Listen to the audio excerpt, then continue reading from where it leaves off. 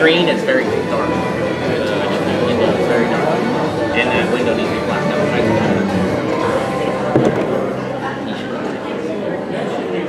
Good morning and welcome. Let's stand and worship. We're so happy to be here. We're from Skyline Church and we're in the young adult ministry there. So we're so blessed to be here.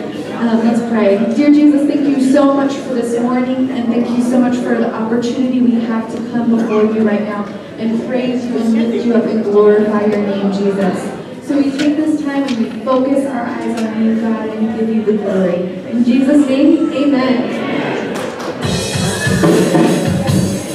Where's the video camera? The video camera. Where's that?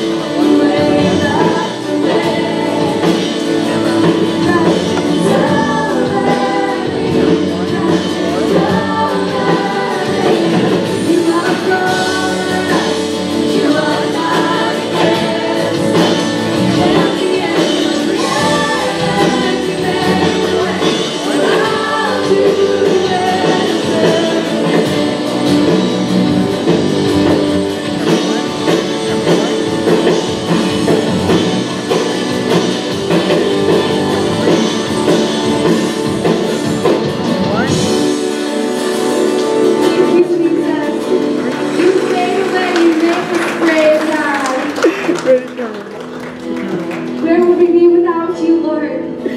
You make us brave. You calm the stormy seas. You allow us to walk on the water, God. So we walk towards you, Jesus. We run towards you, God. We run on that water. We run towards you in faith, knowing that you provide us everything that we need, Jesus. Let us rest in your embrace, God. Ready, camera for one. Camera one.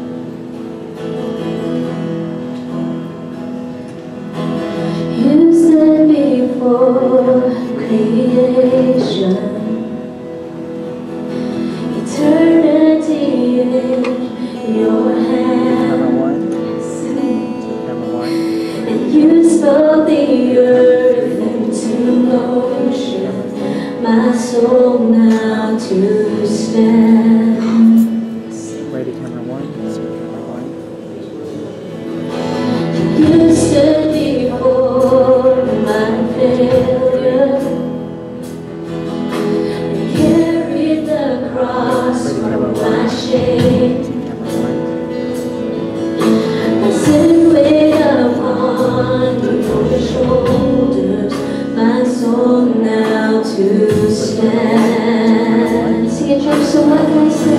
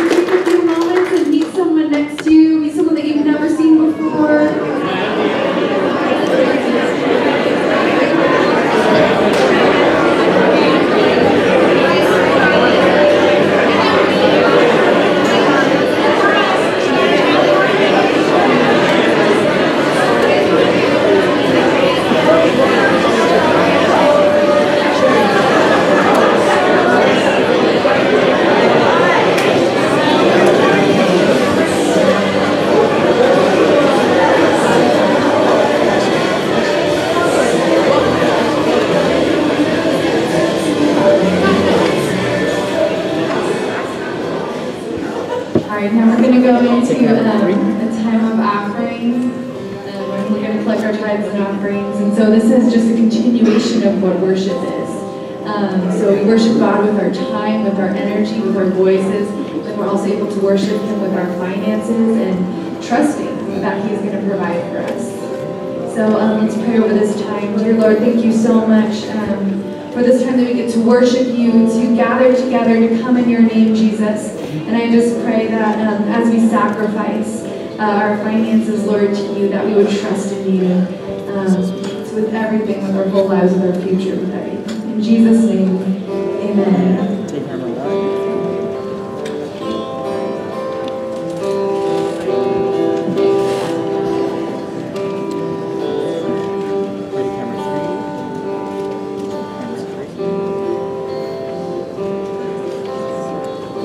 You called me out upon the waters, the great unknown, the feet made there. And there I find you in the mystery, in oceans deep, my faith will stand.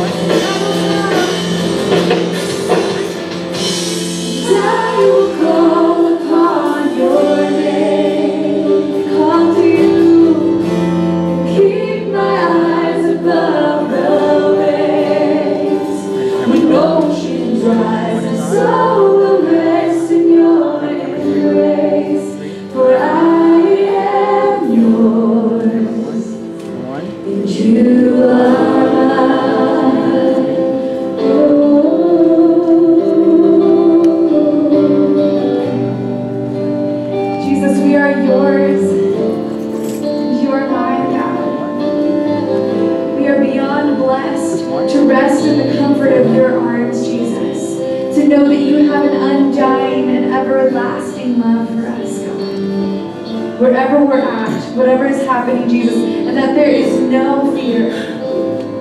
There's only freedom in your name, God. Take number 3. There's no condemnation, but there's only grace in your name, Jesus. Take number 1. So God, we thank you for these things and how much you've blessed us. And we have offered your Son as a sacrifice for us.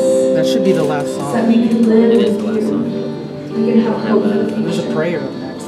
In Jesus' name, everyone said, You just sang Ocean, so one is on.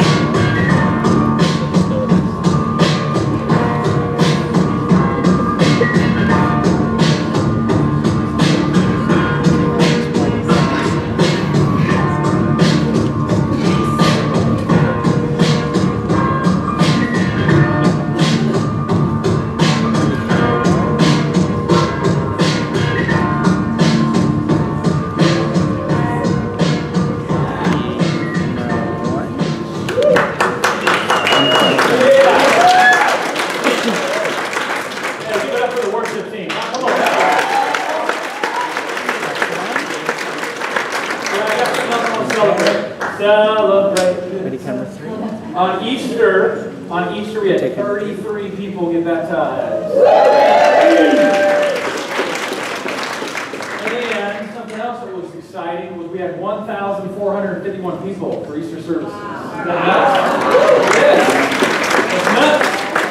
Great. That's great. And so, that got us thinking, of course, as we've been growing, if we should add another service. So we've been looking at different services to add now.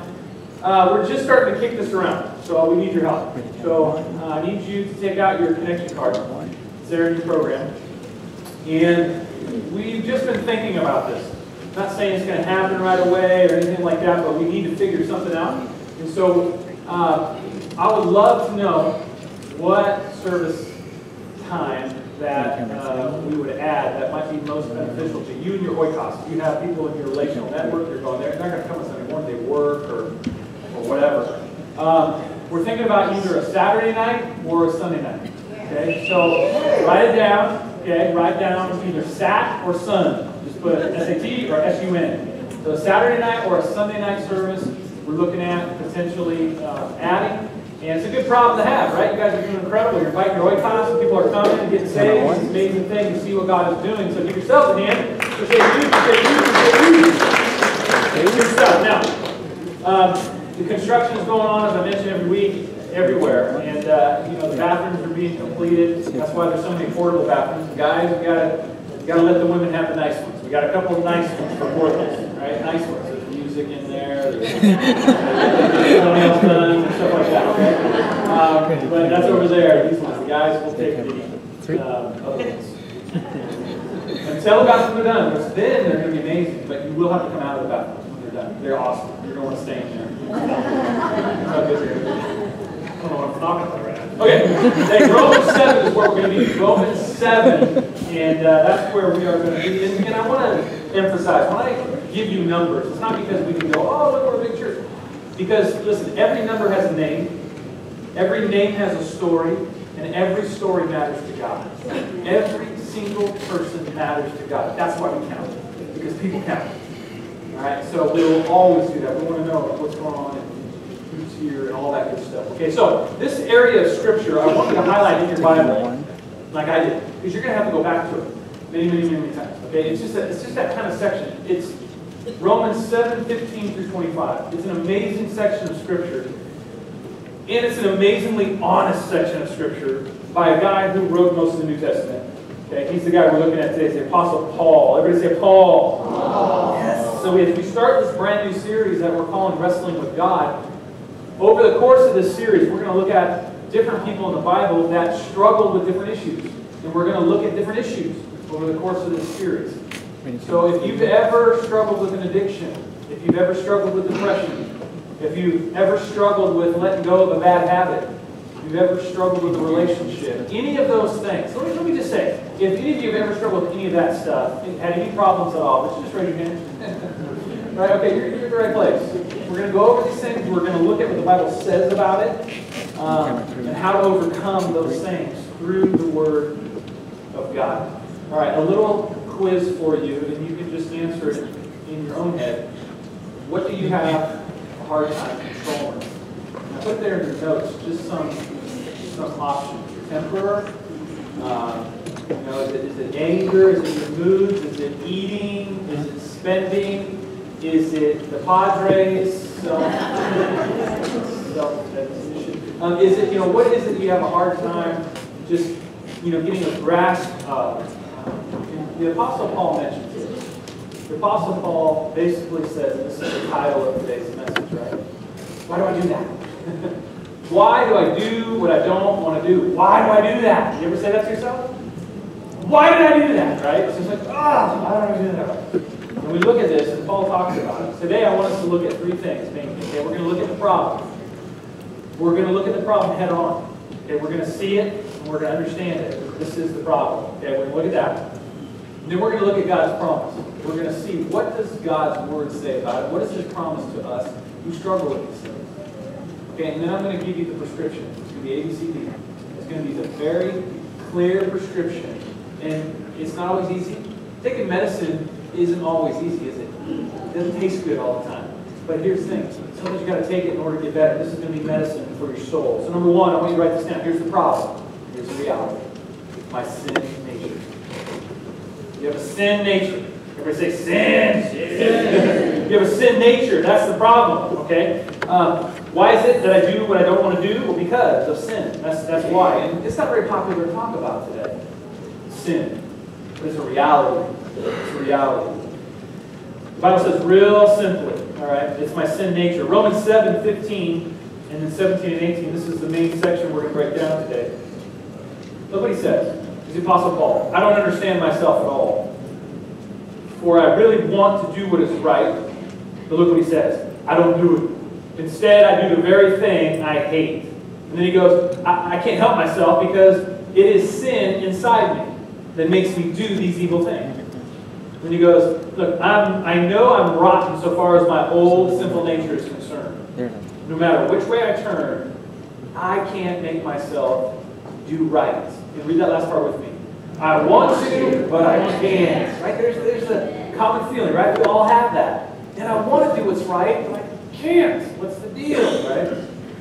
So we can all relate to that. There's this wrestling match that's going on inside every one of us. We just wrestle with this stuff, man. We just wrestle.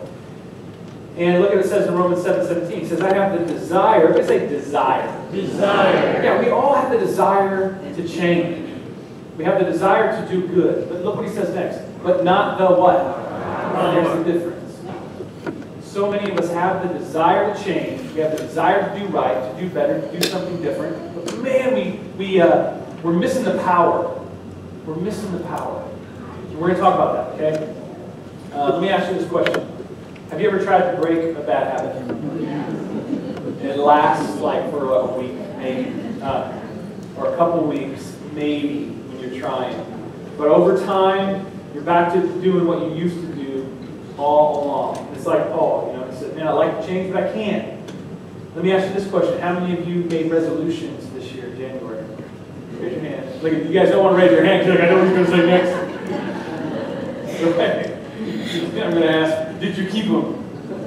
No, right? People don't keep them. 99% of people don't keep them. The 1% are very strange people. Right? No, I'm just kidding. But we don't keep them. Right? Because we start, we try, and we fail. Here's why. Good intentions are just not good enough. You can have great intentions. That doesn't solve it. Good resolutions aren't even good enough. It takes more than simply a desire to change. A desire to, I want to change, I really want to change. Okay, good. That's a start. But since everybody deals with the sin struggle, this wrestling match that Paul's talking about, the results are very predictable. 3 results. We've all experienced these 3. Number 1, I want you to write this down. Confusion. First result of the wrestling match is confusion. Romans 7:15, Paul says, I don't understand myself at all. For I really want to do what's right, but I don't do it. Instead, I do the very thing I hate. Why we keep making the same mistake over and over? Because confusion. We get confused when we keep making the same mistake. It leads to the second thing, which is frustration. Confusion always leads to frustration. You're confused on something, you get frustrated. Yesterday, I was putting up one of those plastic sheds, which I don't know why they created those. But I was putting up one of those plastic sheds. I was moving it from an area in my yard to another area in the yard, which is a mistake, by the way, because plastic sheds warp over time. But they're cheap, so you get it right. So I was putting together this plastic shed, and there's this one area that would not go together. No matter what I did everything right, and there's just one area. It's just supposed to click in. It's just supposed to click in. It's just supposed to click in. You ever do that? You're working on something, you're like, why won't it click in? It just won't click in. And then, of course, it starts raining. So then I'm thinking it's just leaking through because I can see sunlight through it, down rain. I'm just like, what is going on with this thing? So the confusion of realizing I'm missing something led to frustration. I started to get really frustrated. And I was going to punch the wall. And I thought, well, that's okay, because it's plastic, it won't hurt, you know? And I didn't punch the wall. I just got frustrated. Romans 7:18, no matter which way I turn, I can't make myself do right. I want to, but I can't. It just leads to this frustrating feeling. How many of you have started out really, really good? Let's say it's a diet, right? Because that's what common. Everyone does diets, right? You started out with a diet one day, and you just that day, I'm going to eat better. I'm going to do good today. I'm going to make it. I'm going to start with day one. By the end of the day, you had a balanced diet, right? You come home with a pizza in each hand. You're balanced. That's what happens, right? It's like, what is going on? Why can't we beat this thing? Right? There's a problem. You're saying a lot of people, they'll go to self-help books. Okay? And here's the thing about self-help books. There's actually some good principles in some of those self-help books. Good principles. Whereas you can see some things they say, yeah, if I do that, that'll probably work. That'll help. And it's true. But it doesn't last. Because you're missing the power that gives you the opportunity to really change. You can willpower something for a little while. The lasting change only comes when you have the power. We'll talk about that power. But without a doubt, confusion leads to frustration, which leads to the third thing, which is discouragement. Discouragement. You can hear the discouragement in Paul's voice in Romans 7:24. He says, I've tried everything and nothing helps. I'm at the end of my rope. Is there no one who can do anything for me? He's setting us up, right? He's setting us up. But you can hear the discouragement. He says, I'm at the end of my rope. My life's a mess. I'm a failure. Why even try? I'm just going to throw in the towel on this wrestling match. I'm never going to be able to change. All of us has felt that frustration of the wrestling match inside us. The good, the bad. And here's the good news. There is a way out. Praise God. Yes, there is a way out. We're going to look at that, okay? Here's the second thing we're going to look at. So we know what the problem is, sin. Secondly, the promise. Okay, here's the promise. Personal freedom. God's promise that you can have personal freedom. You feel like you're bound up? You feel like this thing's got you in a headlock? No. God promises personal freedom. John 8:32, Jesus said, when you know the truth, read it with me, the truth will set you free. Yes. See, God's promise. He said it. When you know the truth will set you free. So, the secret to personal change is not willpower. It's not a pill. It's not even a resolution or a vow. Listen, it's not even something you do. It's not even something you say. It's something you know. It's something you know. The secret to personal change and personal freedom is you know the truth. Listen, I've said this a lot. You've been around. When you change the way you think, it all starts here. This is where it starts. When you change the way you think, it changes the way you feel. And then it changes the way you act. It all matters right here. It starts here. In the cabeza. All right? It's one of the most important things. It's one of the most important things I'm going to say today is this next thing, okay? And I still want you to stay for the rest of the message.